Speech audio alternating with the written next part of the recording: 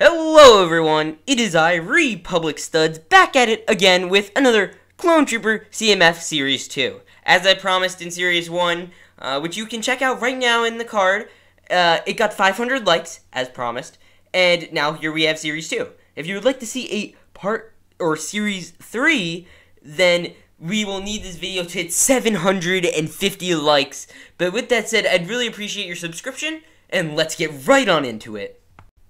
Starting off with our first pick is Commander Appo. We see Appo in the Umbara arc and in episode 3, and he was a sergeant at the time in Umbara, and he would take over obviously for Captain Rex.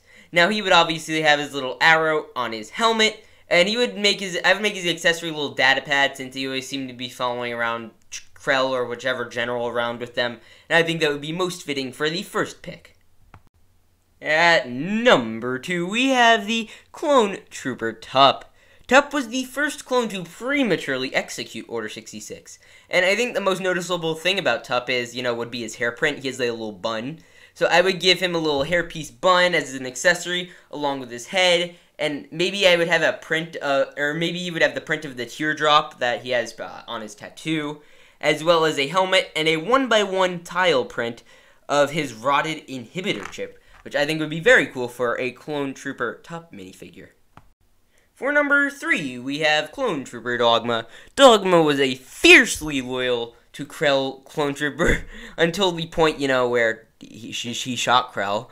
I would give Dogma a printed face with his special markings, as well as his helmet and everything, and maybe handcuffs for accessories since, he was arrested. I think that would be pretty cool for a Dogma minifigure.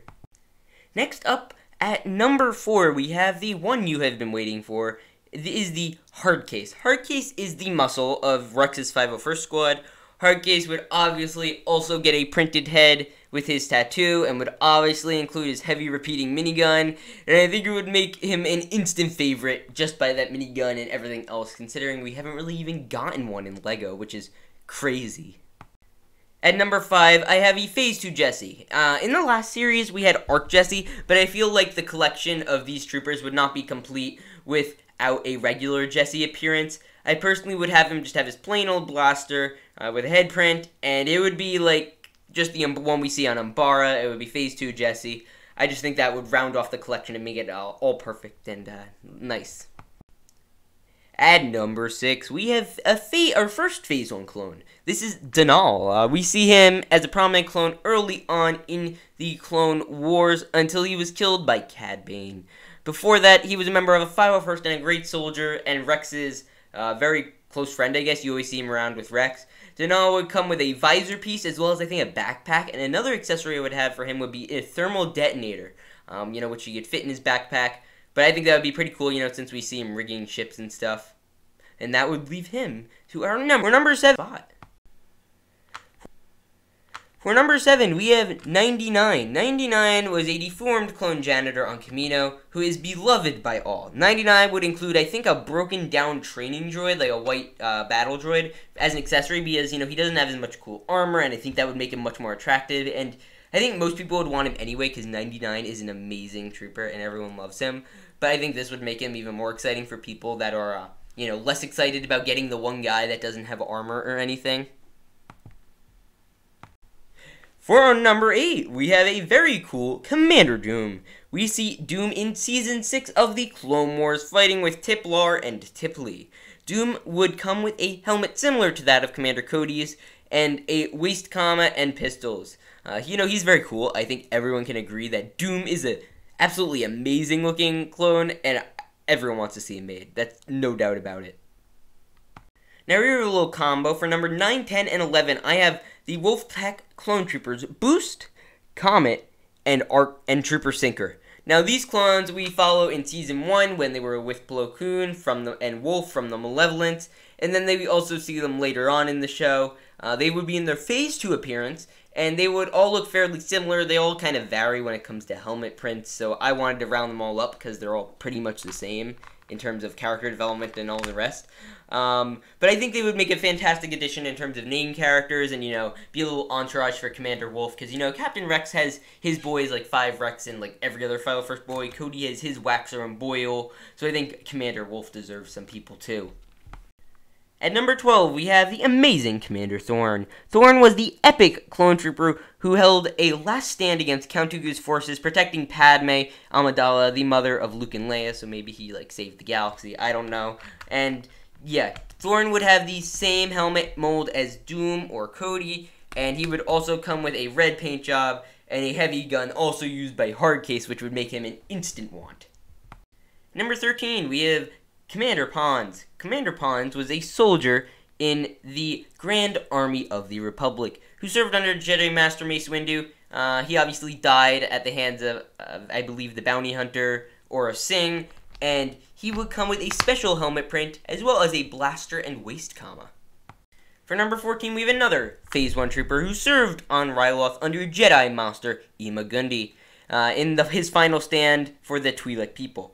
He would come with a droid popper, which I think would be most appropriate, and a pistol from the scene where he and Ima-Gundy take their very last stand.